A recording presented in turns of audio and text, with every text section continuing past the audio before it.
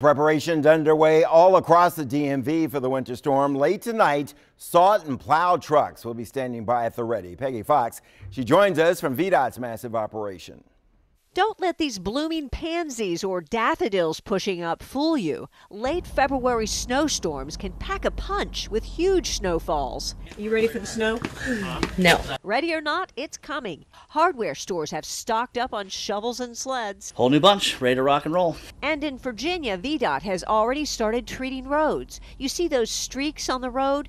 They're from brine put down overnight. This is one of VDOT's 18 facilities across northern Virginia.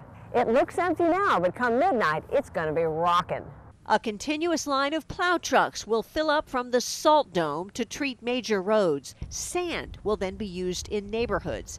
VDOT's Ellen Kamalakis says they'll have 3,000 trucks covering 14,000 miles of roads. Most of our fleet is a contract fleet, so these trucks are either landscaping trucks, they're construction trucks, by day. When they go from Clark Kent to being Superman and they become our plow trucks at night. Each truck needs a spreader. The spreader goes in and is attached in there, and then they get a load of salt and they drive off, and as they drive and the unit spins in the back, it spreads salt evenly on the road.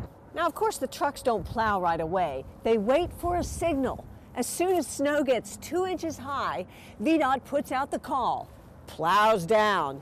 And then things get exciting. What we're asking for this is for people to stay off the roads on Wednesday. With the amount of snow that we're going to be getting and with the rate in which it's going to be falling, we're concerned with that, especially during rush hour. Stay home if you can. In Fairfax County, Peggy Fox, WUSA 9.